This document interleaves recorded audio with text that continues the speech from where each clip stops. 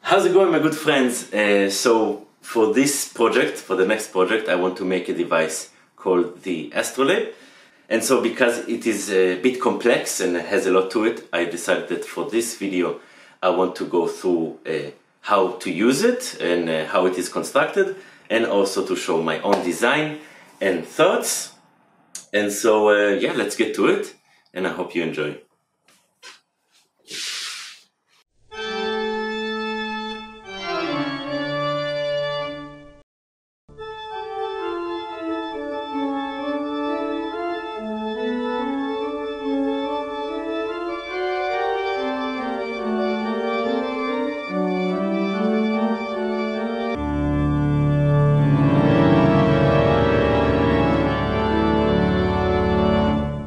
So the Astrolabe was first invented in ancient Greek, somewhere along the lines of 200 years before the most famous carpenter, and later was mostly used and further developed in the Islamic world in the Middle Ages, and also used a long time after that.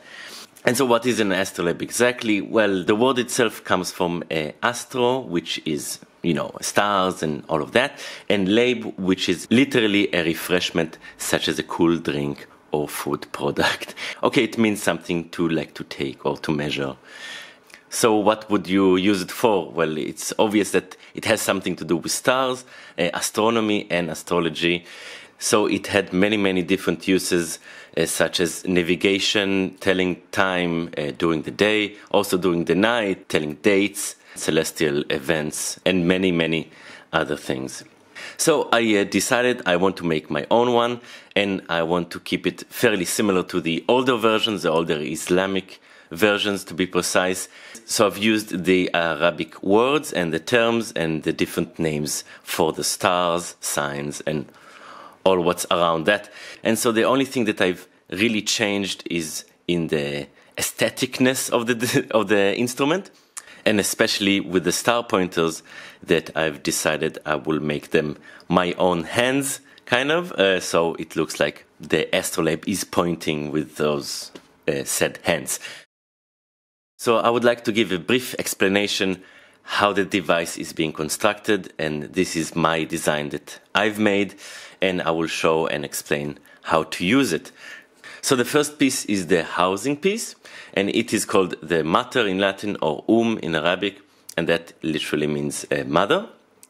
Now on the outer ring you can see the degrees are written in Arabic letters, and there are letters instead of numbers, because back in those days, and actually also today, you would use in Arabic and in Hebrew, you would use the value of the letters as the numbers themselves. So for instance, this first letter, Ha, is the fifth letter, therefore it's equivalent to 5, so meaning 5 degrees.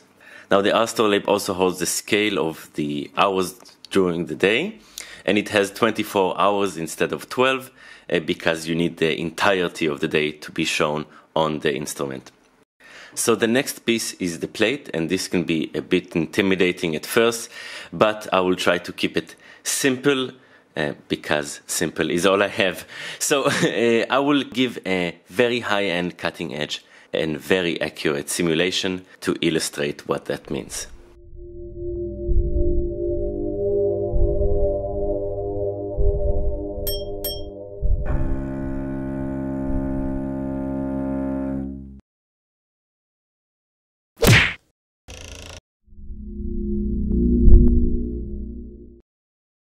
Alright, just to make things a little bit clearer, the line here that goes right through the middle is the horizon line.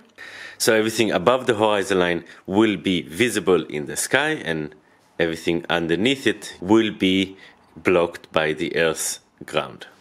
And so this point right here is called the zenith point, and this is the point right above your head in the sky. And so for example, if you were at the North Pole, then this point will be right in the middle, and the horizon line would be a ring circling around it. So the third part, and probably the most important piece, is called the rete in Latin, which holds all the information for the fixed star locations and also the sun's path.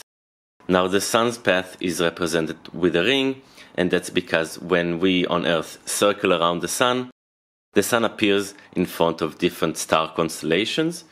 So for instance, if you were born in May or June, then your zodiac sign would be Gemini, and that literally means that the sun is in front of the Gemini star constellation.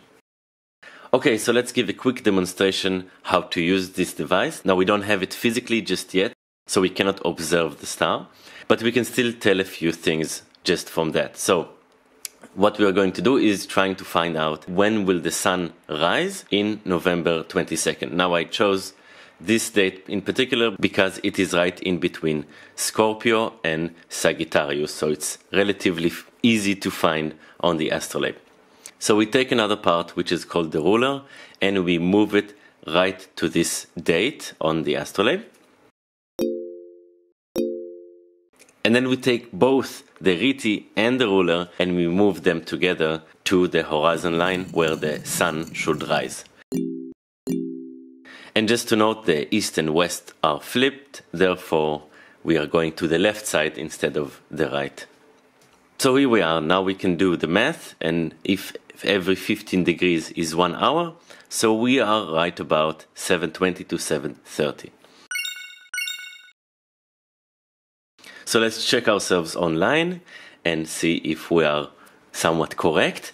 So we write 22nd of November and our latitude is at 50 north. So we'll just put that and hit calculate. And so you see we got 7:24, which is amazingly close. It is right where we landed, and so it really is quite amazing to see that they had pretty accurate instruments back in those days. So my friends, I hope you enjoyed this video and find it interesting as much as I have.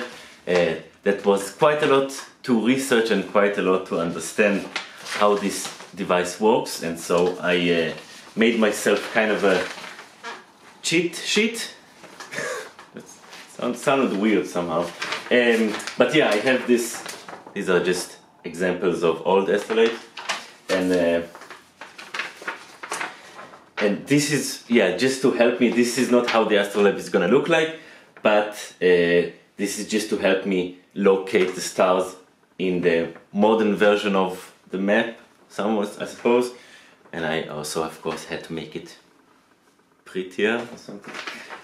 So I have all the names of the stars right here in Arabic, Hebrew, English, Latin, all of that.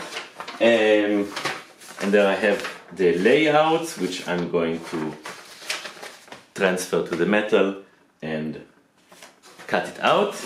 So this is gonna be a lot of scroll work, but we're gonna make it so. So anyway, I will see you again hopefully real soon with the actual build part of the project, and yeah, have fun and see you soon.